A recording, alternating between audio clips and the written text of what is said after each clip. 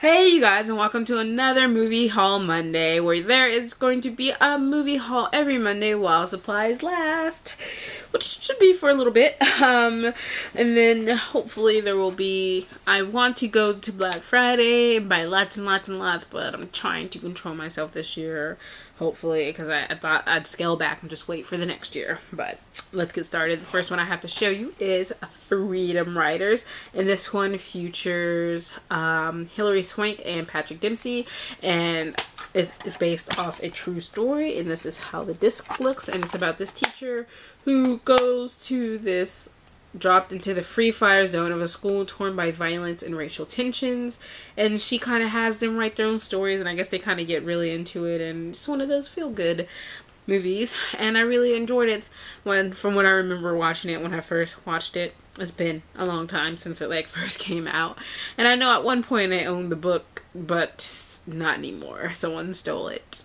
Yeah, weird to steal a thing to steal. The next thing I have to show you is Fireflies in the Garden. For one family, a chance to start again. This stars Ryan Reynolds, Willem Dafoe, Emily Watson, Carrie Ann Moss, Hayden Panettiere, and Julia Roberts. And it's about this one guy kind of comes back to see his mother graduate, and I guess something happens to her, and then all these family secrets kind of get released and stuff. And I think at one point he had written a book, and that kind of creates tension in the family too, I guess. So we go back to old and young, I believe. So I'm looking forward to actually watching this because I've been wanting to watch it for a long time.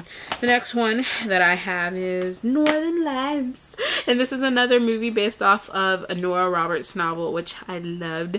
And this one stars Leanne Rimes and Eddie Cibrian, and it follows this guy Nate Burns, who accepts a job as a chief of police in this remote Alaskan town, and he's from Baltimore, and he meets her. She's a bush pilot with her own demons, and it kind of all comes to a head when her father, who she thought abandoned her and her mother, turn up dead, and he has to investigate, and things, secrets come out, and I'm really looking forward to rewatching it because I really loved it. The next one it's kind of a funny story, and this one is also based off a book, and it stars Gilchrist, Emma Roberts, and Zach Galifianakis, and it's about this boy who, I think he checks himself into a mental health clinic for some time out, and he meets an unlikely mentor.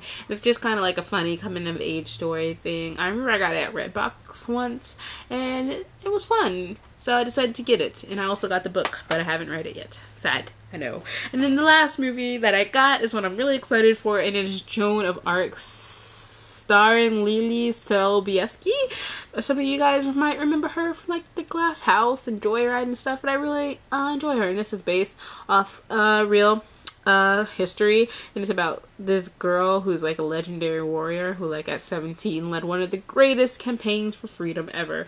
So she is born to a peasant French family, Joan, and she hears a voice, saints calling out to her to unite the United Kingdom, and she kind of convinces the king about that, and she leads his army in a huge battle. And the thing is, everyone kind of, I guess, in history dispute what kind of happened, only to the fact that she'd heard saints talking to her. Some people thought she was kind of schizophrenic, and there's a debate about that, but I really enjoyed this movie, so I decided to go ahead and get it. And history is fun to watch, and yet sometimes not to read about. But those are all the movies that I have to show you today. So you guys let me know down below which movies have you guys seen before, whether you liked them, you hated them, or are there any movies that you would recommend to me that I need to see. And I will see you guys later. Bye.